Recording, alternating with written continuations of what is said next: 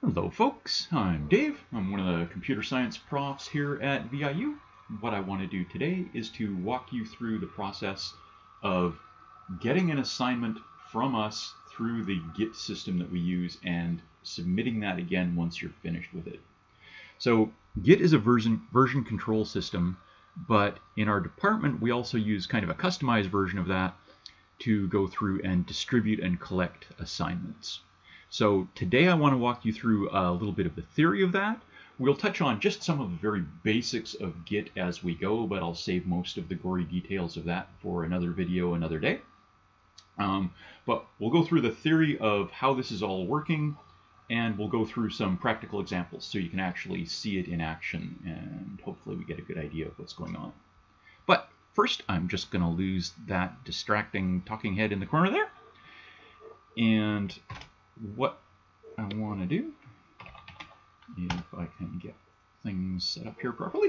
So again, most of our courses use this kind of an approach, use this Git approach to distribute things and collect them afterwards.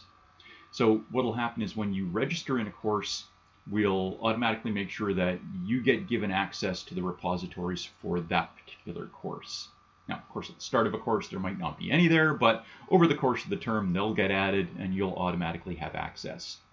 The only way that can go wrong is if you happen to register after the first day of classes. It might be the case that there's a delay of a couple of days or a few days before you're given access. So if you do register in a course late, then it's usually a good idea just to touch base with the instructor and say, hey, you know, I just joined your course. Can you please make sure you add me to any Git repositories just in case? So, assuming we get to that point where you've got access, then what we want to be able to do is start using Git to collect and distribute information. So what Git is a version control system. It allows you to keep track of multiple files over the course of time for any given project. So let's say you've got dozens or hundreds of files for a big project somewhere along the line. You're keeping track of multiple versions of it. You're working on it for multiple different platforms. There's a huge amount of information to keep track of there. You know, what has changed in which file for which platform in which version at what time. And so Git is a tool that helps us keep track of all of that in a relatively automated fashion. So I'm not going to get into most of the version control details today, but we will get into the use of just some basic Git. So the notion is that your project is all placed in a directory someplace. So you've got one central directory that's got all of your project files in it. There can be as many subdirectories in that as you like, so it doesn't have to be just all in one flat directory. But everything is enclosed in this one location. And then there's also going to be a bunch of information that Git puts into that directory so that it can keep track of what's going on, what the different versions look like, what's changed over time. So we'll refer to this as a repository, but again, it's just this one central directory that's got all of your stuff for that project. Now, what's going to happen in terms of the coursework is the instructor is going to create a lab or a project or an assignment. They'll create an initial version of it, and they'll post it on a central department Git server. So this is just the machine someplace that's got all of our Git stuff on it. So the instructor is going to create this repository, post it on this central department server, and what you're going to do is to make a copy of your own on that server. Now, if you like, that copy you have on the central server is your official state-of-the-art version over the course of time. What's going to happen is you're going to copy that version from the central server into your own account someplace where you can actually work on it, change it, monkey around with it, break things, fix things, add things, make it wonderful. And then eventually, when you're happy with it, you'll essentially copy your updated version back to the central server. It's the stuff that's on the central server that your instructor is eventually going to look at and mark. So you're creating a copy, the instructor's posting the original, you're creating a copy on the central server, you're copying that to your own space to work on, and then eventually pushing it back to your space on the central server. So that's the notion of what's going on behind the scenes. So in terms of actually making that happen, of course, somehow you've got to know what it is you're supposed to be copying originally. So you have to know the name of the repository that the instructor created in the first place. So usually the instructor should tell you. So they'll say, okay, this is for course CSCI 160, and the name of the repository is Lab 1. Or it's for course CSCI 330, and the name of the repository is Project, or whatever it might be. So generally speaking, the instructor will tell you. You can also use this SSH command to send a request to the server. So CSCI is just our nickname for the for this central Git server. And then info is the command that says to that server, okay, could you please tell me about all of the different repositories I have access to on your server?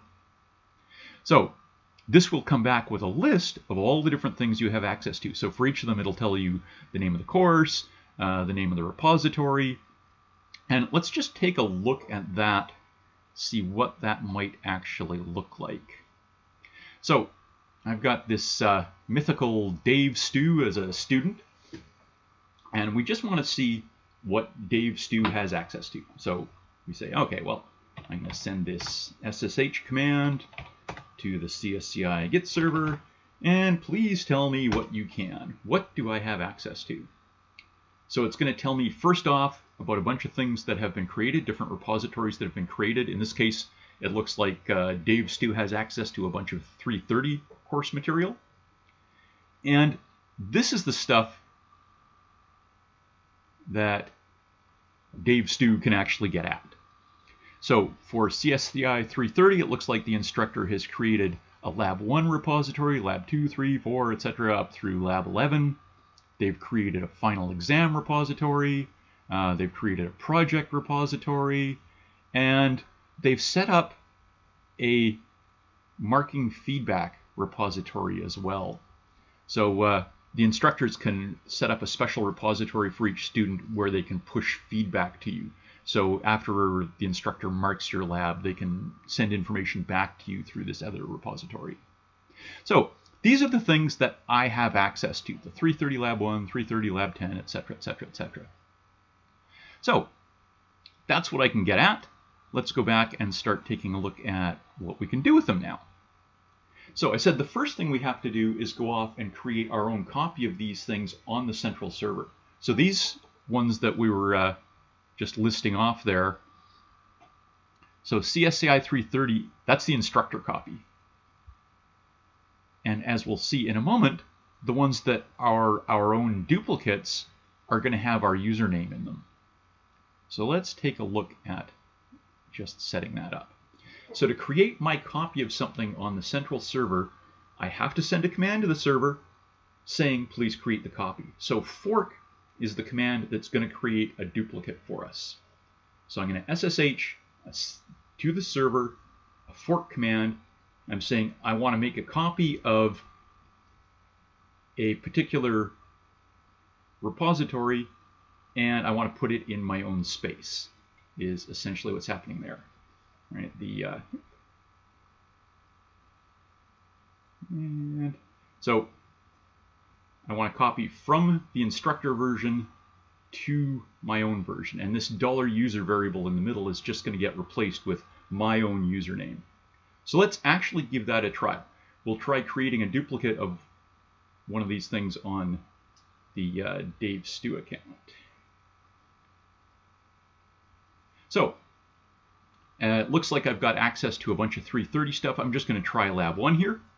So I'm going to send a fork command to the CSCI server. I want to create a duplicate of CSCI 330 Lab 1, and I want to put it in my space, also calling it Lab 1.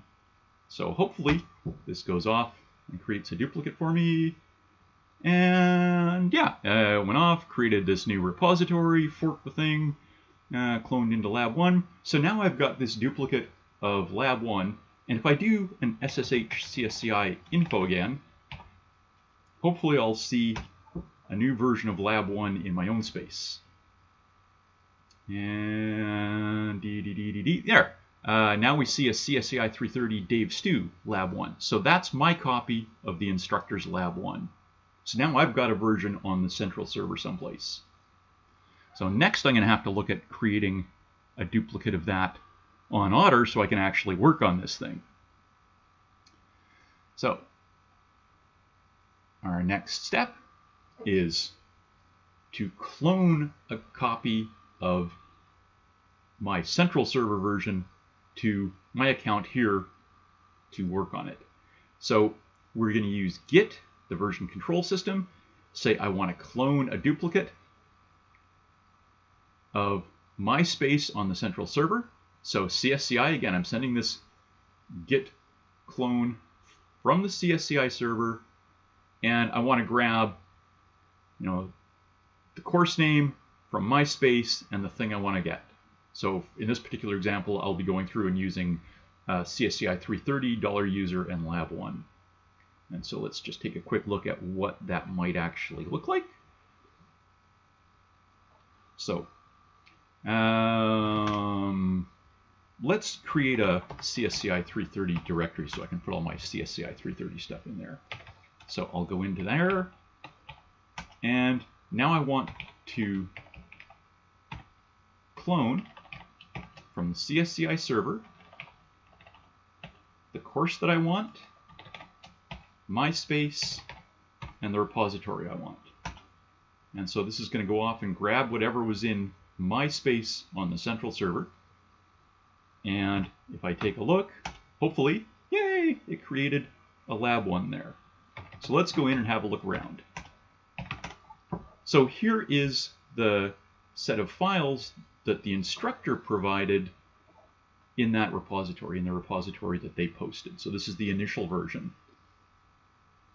Again, ls by default just shows you the non-hidden files. If I, just out of curiosity here, if I show the hidden files as well, you'll see that there's also a bunch of Git information in there.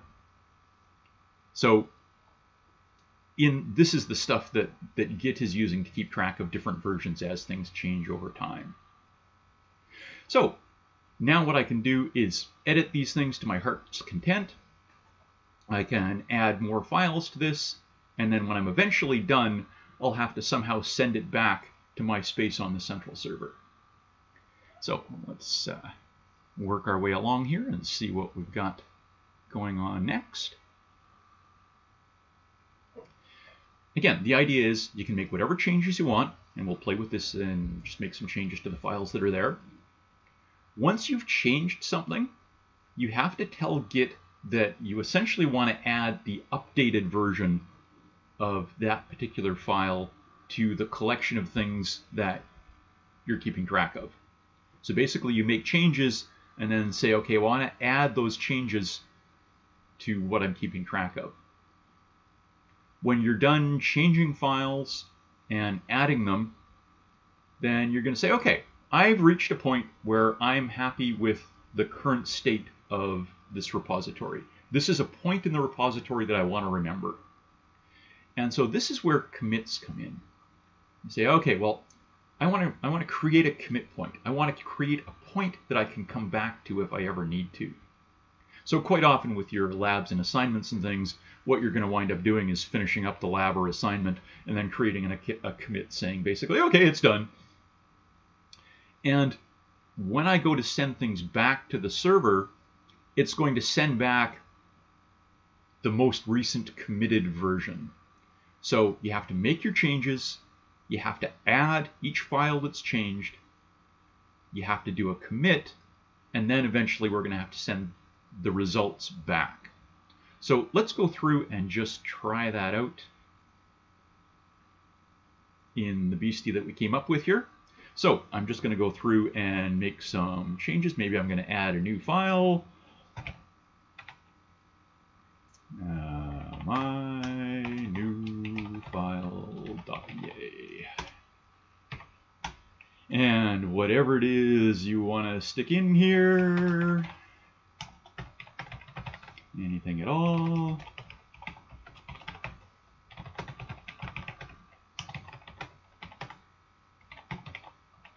Oops. Any Detroit fans out there? So you go through, make some changes. Again, you can look at any of these things, change them if you want to. So this is actually from the, this particular repository is actually from last semester's CSI 330 course. So make some changes, and then for each of the files that I've altered, so let's actually alter the README just for the sake of altering one more.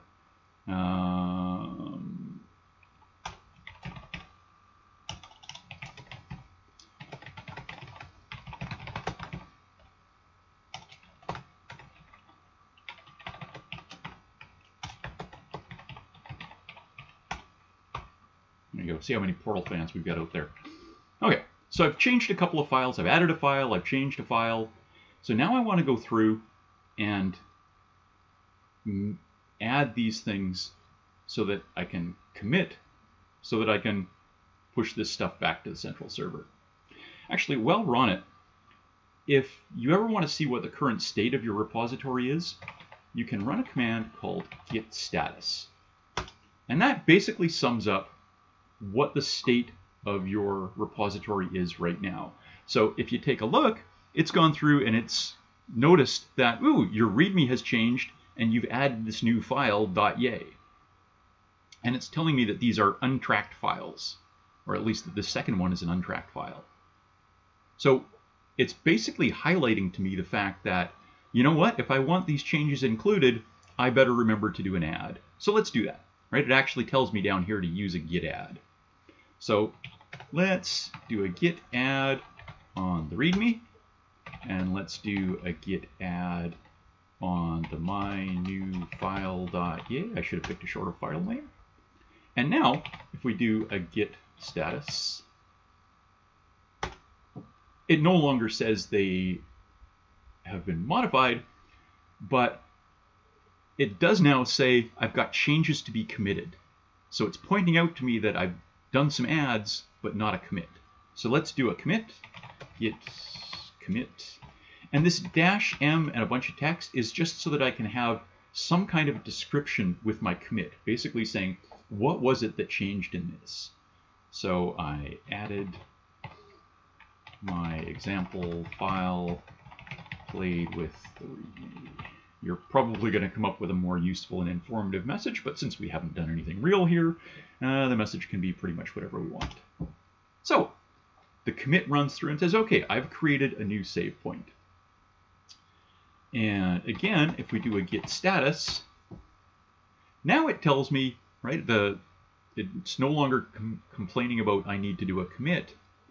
But if you notice here, it now tells me that my branch, this is my kind of local copy of the code, is ahead of origin master. That's its name for the version on that central server. So I've done a commit since I cloned. So now what I have to do is get these changes, this latest commit, back to the central server. So let's just pop back to our slides here for a second. And push is the git command to essentially send our updates back to that central server, back to the place that we got it from. If you forget to push, the instructor won't see your changes. If you forget to do an add, the instructor won't see your changes. If you forget to do a commit, the instructor won't see your changes. So you have to remember to do your adds, your commit, and your push for everything that you've changed. So again, let's go back and give that a quick try. So let's see if we can do a push. And I hope I remembered to set the assignment deadline correctly for this, because if the deadline is passed, it won't let you push. Oh, yeah, I did. Woohoo! So it goes through and it sends stuff back to the server, gives me a little bit of information about what it sent back. It tells you what the deadline is. Oh, look, I actually remembered to change the deadline to something that's later than now. So it successfully sent this stuff back to the server. So now, if I do my git status, it tells me nothing to commit, the working tree is clean. If you get this message, then basically you know that what you've got locally matches what you've got on the central server, and the instructor will actually see your latest work. So this is the state that we want to be in. So if you're ever feeling nervous about what you have or haven't sent back, do your git status. And if you're coming up with anything other than this nothing to commit working tree is clean, then you've got some changes still to make. All right. What was there that I wanted to wrap up with? Again, you can use the git status. We're looking for that up to date with origin master, and we'll get one of those 3 other messages if anything's going wrong. Now, if you do want more information on this stuff, if you take a look at the link there, so our departmental site, my webpage, under guides, I've got a getstudent.html. It's basically just a recap of the things that we've gone through today. So if you happen to hit that page, again, it goes through pretty much everything that I just did, blah, blah, blah, blah, blah, blah, blah, blah, blah. The one thing that it adds that might be handy is that if something goes wrong and you need to get rid of your local copy, or you need to get rid of the version that you created on the central server, it's got a set of instructions in there on how to go about doing that, how to remove the local copy, how to remove the copy on the central server. So if you have to do a little bit of troubleshooting and a little bit of cleanup, there's some extra information there. Okay, I think there's also a link at the top of that one to some additional notes on Git. I will post another video in the near future on just some of the basics of Git, branching and merging, and how you can take advantage of some of the Git features. All right, we'll leave it there. Good luck, folks.